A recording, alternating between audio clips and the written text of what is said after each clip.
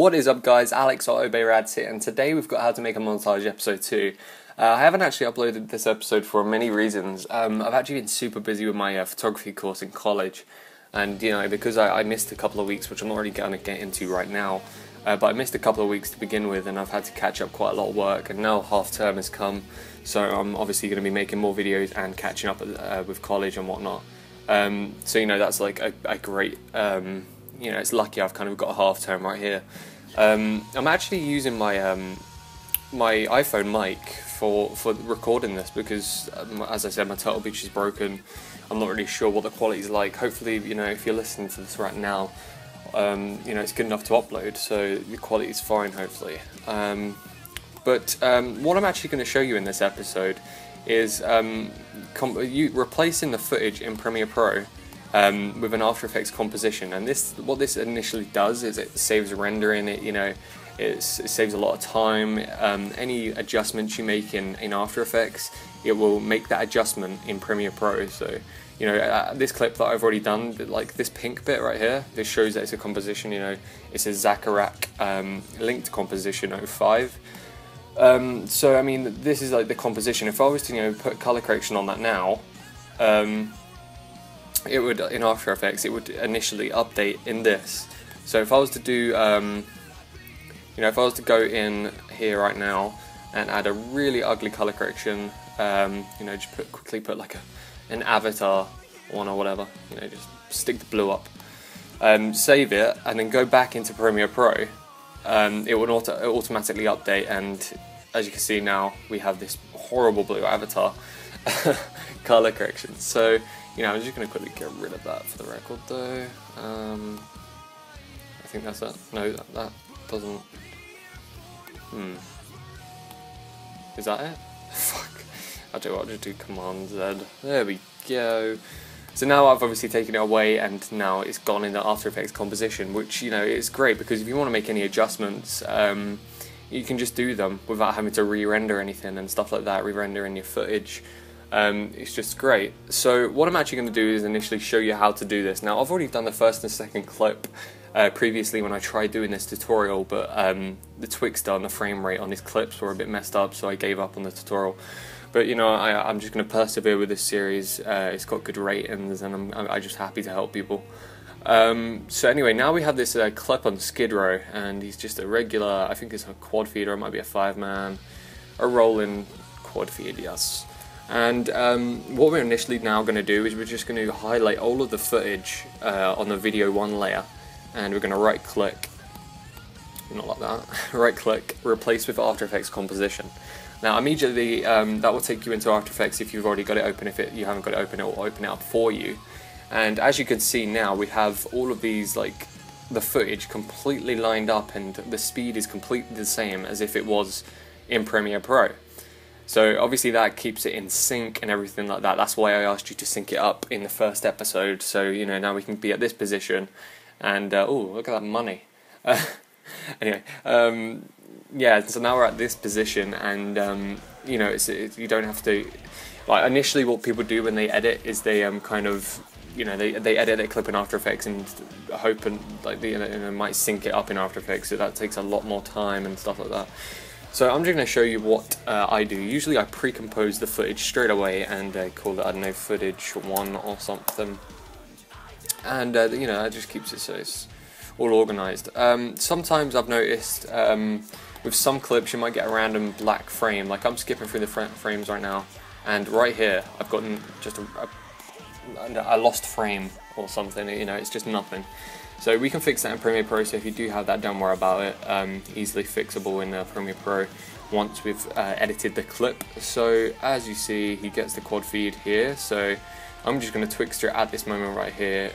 His frame rate for his clips, by the way, this guy who I'm editing for, they're like doubled, so if I were to add Twixtor, it would be so like retarded. So I'm just going to go to Revision Plugins, Twixtor Pro. If you don't have Twixtor, then pick it up somewhere. I'm just going to do the frame rate and change it to 59.94 because that's my frame rate on my clip. If you don't know what your frame rate is, go to your project little panel up here and go to the footage, and in the specs or in the properties or whatever, up here it will say, you know, the size of the clip and the duration and the frames per second, etc. So, you know, 59.94 FPS. Going back into Twixtor right now, you know, I've put the frame rate in, and now I'm going to keyframe this speed at 100. So I'm just going to push that and then click on the layer that you're adding Twixtor to and click U. And I'm just going to move, like, obviously now you can see your keyframes. Now I'm going to move a few frames forward and change that to 0.8. And, you know, my Twixtor's not going to be great because, as I did say, his Twixtor's messed up, like his frame rate and whatnot. So, like as you can see there, for example, when it goes to slow, it stops. Like, that's not even moving right here. You can't notice it, and suddenly it will start moving. Like, if you just focus your eyes on that plus 50, it's nothingness for this. It's just like a still frame, and then it will start moving. That's just because his frame rate's messed up. I'm gonna have to live with it, and so will he. So now I've done that, I'm actually probably just gonna change it to 0.4 and just move it so it's, you know, it's looking good. You know, it's not the best Twixtor. But again, once I've added the Twixtor, I'm just going to select both of these layers and pre-compose them again. Call it footage copy 1. And as you've placed your Twixtor, what I like to do is kind of add an impact effect, as I call it. And what I'm actually initially going to do is just increase the scale. So at this point, where, you know, where he's backing off from the kill, he's just got the kill, I'm going to split the layer and then hit S, and this will come up with the scale option. And I'm just going to hit the keyframe, like stopwatch, to enable the keyframe. And as soon as like the points comes up on the screen, that's when I like to have it zoomed up in my face. So usually what I change it to is 117, and immediately, you know, the same time between the first and the second frame, I then place the third frame of it going down to about 110, 111, 112. And then throughout the rest of the clip, like till the end of the clip, then I place it at 104. And now what we have is, if I was to quickly round preview that, hopefully it doesn't take too long, is we have, you know, it zooming up, you know, like, and then just slowly going back to its original scale. So now what I like to do is I like to add like a wiggle expression.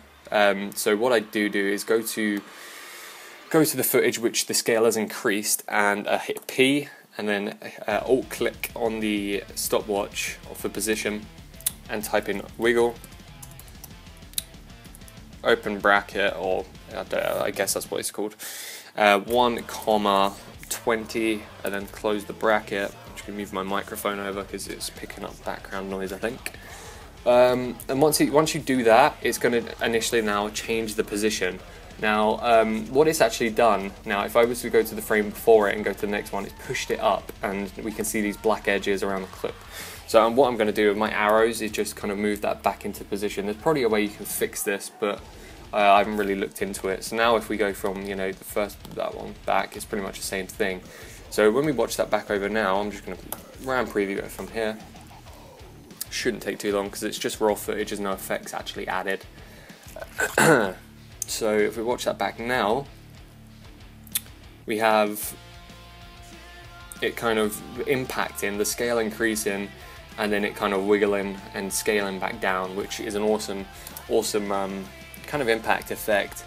So again, I'm just going to pre-compose those. It's just a thing I do. I don't really care what I call it, and just make sure it's all good. Yeah, it's all good. And now I kind of get into effects that I might use. So what I usually do on the first shot, maybe I'd like to add a directional blur, or you know, like a brightness effect. So I'm just going to add an adjustment layer and go to effects, color correction. Actually, I'll tell you what, I'll just go to the effects and presets panel and type in brightness. Well, that's a fail. Brightness and contrast, it should come up on color correction, and I'm just going to add that onto the adjustment layer.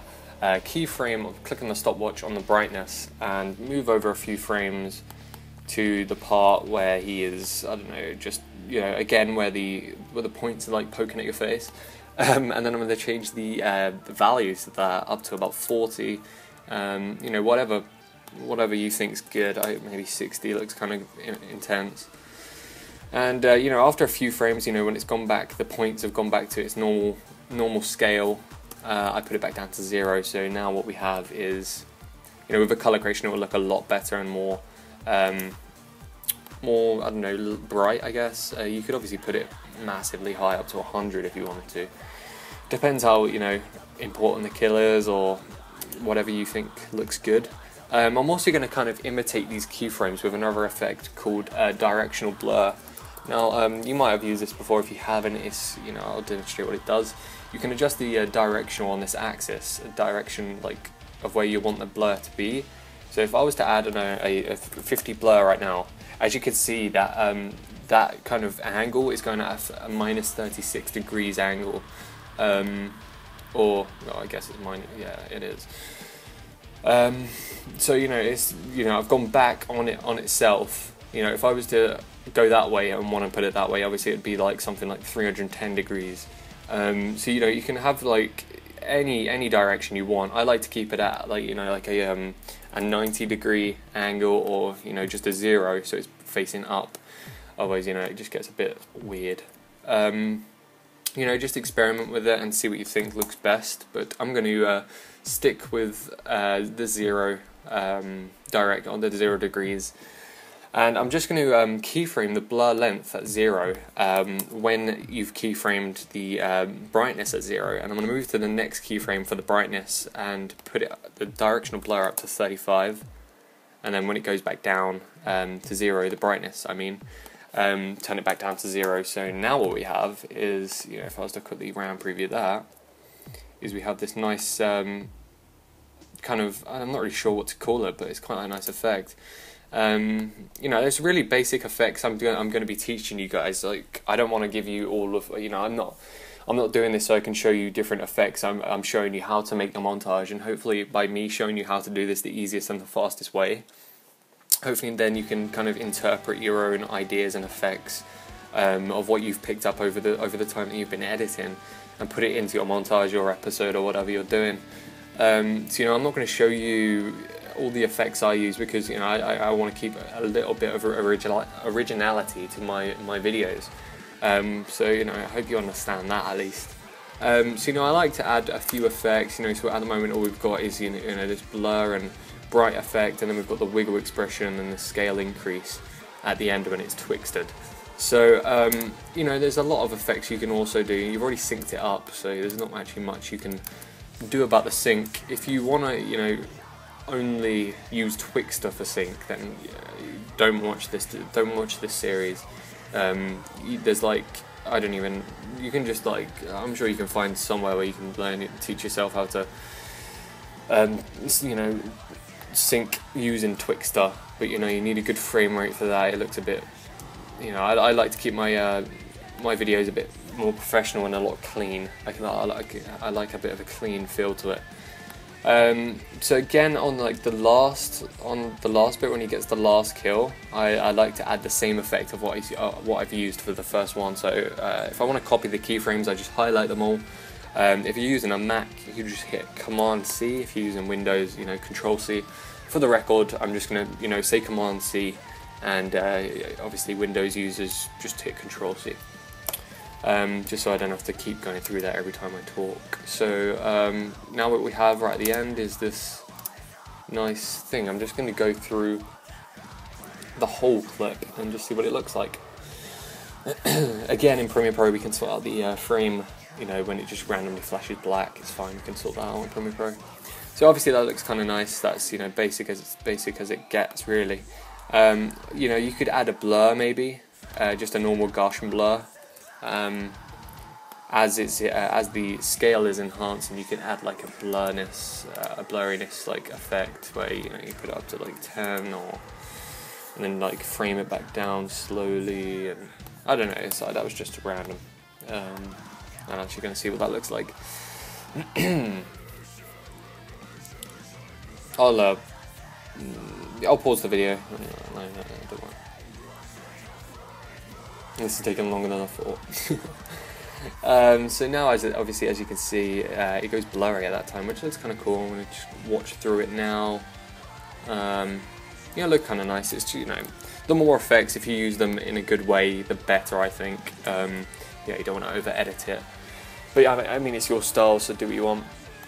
In After Effects, by the way, I like to keep 2 folders called footage and composition, like we've done in, or just comps, like we've done in Premiere Pro. So then I just stick all of the pre-composed compositions and all the compositions into one folder, and then all the footage once I've used them into the folder. It just keeps it more organised, so you're not searching through like where's this, where's that. It's just a lot easier. I've been recording for 15 minutes, so I mean, I don't really want to upload massive amount, like 20-minute videos per tutorial. The next tutorial will be about colour correction and stuff like that. So obviously what you want to do to prepare yourself for episode 3 is just kind of do what I've just pretty much done in that video, but bring your own unique style to it. You're not me, so don't use the effects that I use, kind of thing. I mean, use them in your own way. Like don't copy people. I don't find that very good or entertaining when I see things all looking the same. That's why I like to bring my own unique style to the table, as should everyone else that does this. So with that being said, next week or whenever I next do this, it will be on colour corrections and stuff like that, and not really sure what else. So that's it for now. I hope you guys enjoyed. Please remember to like the video, because I'm helping you out. So if by liking the video, if someone randomly might see that you've liked that and they might come on the video, it might help them out. So just it's good feedback as well. So if you did enjoy, remember to like. So that's it from me. Hope you enjoyed and hope it helped. Goodbye.